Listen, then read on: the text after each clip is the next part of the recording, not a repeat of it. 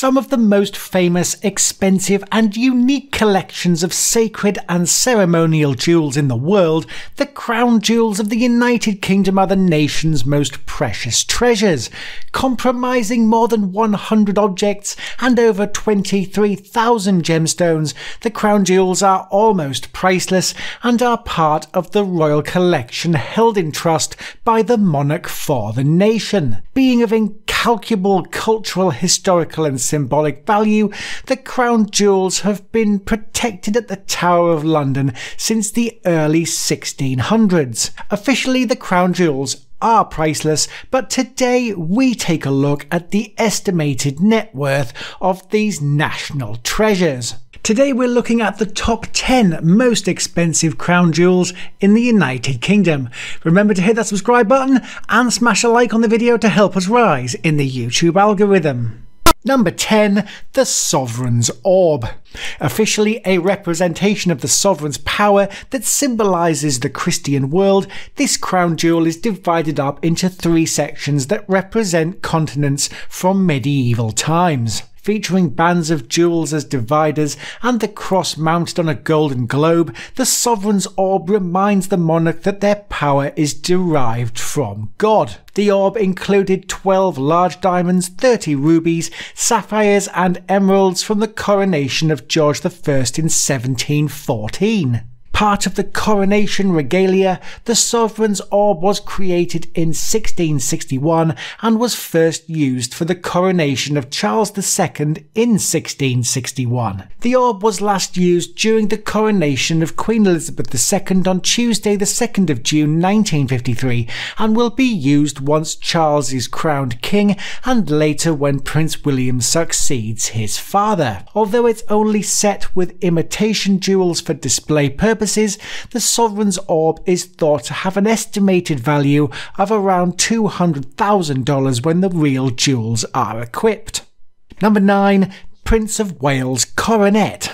The coronet of Charles, Prince of Wales, as it is more well known, is a small crown that was used at the investiture of Prince, now King, in 1969. Designed by the artist Louis Osman, the coronet was a gift from the Worshipful Company of Goldsmiths to the Prince's mother, Queen Elizabeth II. Featuring 75 diamonds and 12 emeralds, all white and green, it even features a gold-plated ping-pong ball. King Charles III has not worn his coronet since the investiture. However, the coronet was carried before him when he took his seat in the House of Lords in 1970. Placed into storage at St James's Palace, London in 2011, the coronet and other pieces of Charles' investiture joined pieces at the Jewel House in the Tower of London in 2020. It is estimated to be worth close to $220,000. Number 8. Altar dishes.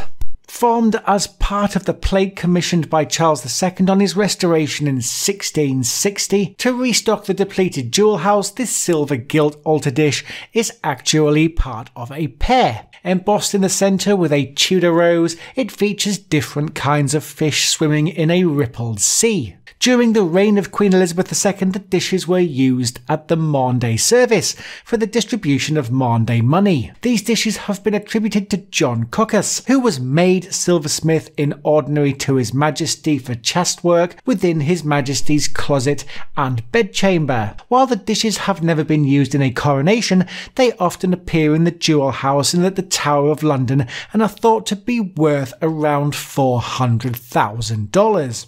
Number 7. The Diamond Diadem.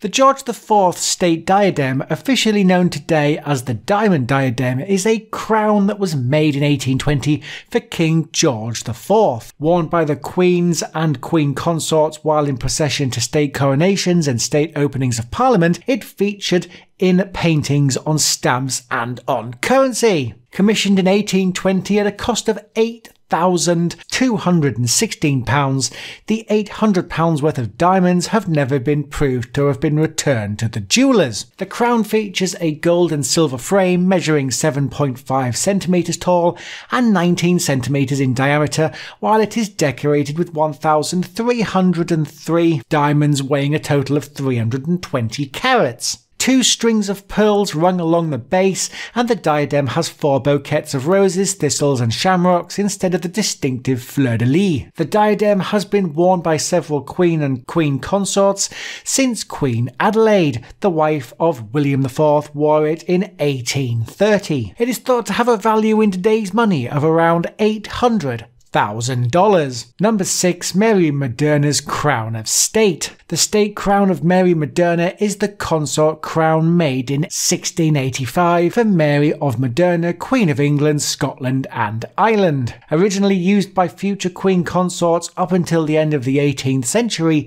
it was originally set with 523 small diamonds, 38 large diamonds and 129 large pearls, all hired diamonds. Today the crown is set with artificial crystals and gemstones for display purposes in the Jewel House at the Tower of London, while being 8 centimeters tall and weighing 300 grams. Currently thought to be worth somewhere in the region of $21 million, the gold crown is decorated with a fleur-de-lis. Number 5. St. Edward's Crown. Considered to be the centerpiece of the crown jewels of the United Kingdom, this crown is named after St. Edward the Confessor. Originally a holy relic that was kept at Westminster Abbey, the crown was melted down or sold as part of the abolition of the monarchy in 1649. The new crown, which was made for Charles II in 1661, is solid gold, 30 centimeters tall and weighs roughly 2.23 kilograms. Decorated with 444 precious and semi-precious stones,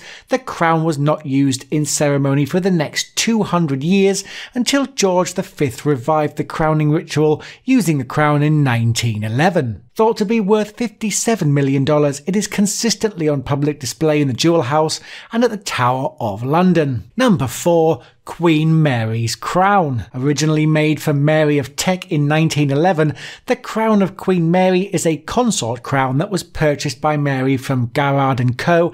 and contains around 2,200 rose-cut and brilliant-cut diamonds. Originally featuring the 105.6 carat Koh-i-Noor diamond, the 94.4 carat Cullinan III and the 63.6 carat Cullinan IV diamond, they were all replaced with crystal models in 1914. The crown can be worn as a circulate or open crown after the arches were made detachable, and Mary wore the crown this way after the death of her husband King George V in 1936. The crown has not been worn since Queen Mary died in 1953 and is often seen in the Jewel House at the Tower of London and is considered to be worth close to $200 million when the real jewels are added. Number 3. The State Imperial Crown. One, if not the most famous crown of the 20th and 21st century, the imperial state crown has existed in various forms since the 15th century. Made in 1937, the current version is worn by the monarch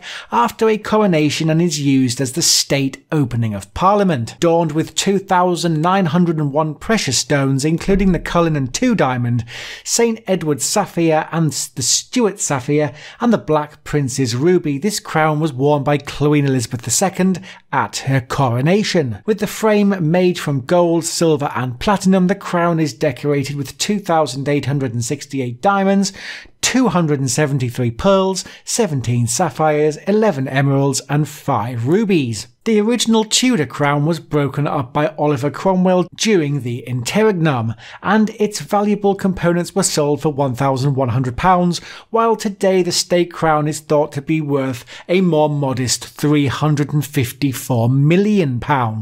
Number 2. The Sovereign's Sceptre. Comprising a gold rod, formed in 3 sections, the sceptre represents the sovereign's temporal power and is associated with good governance. Surmounted by an enamelled heart-shaped structure, it holds the massive weighing 530.2 carat Cullinan I diamond, which is known as the Star of Africa. Decorated with 333 diamonds, 31 rubies, 15 emeralds, 7 sapphires, 6 spinels and 1 composite amethyst.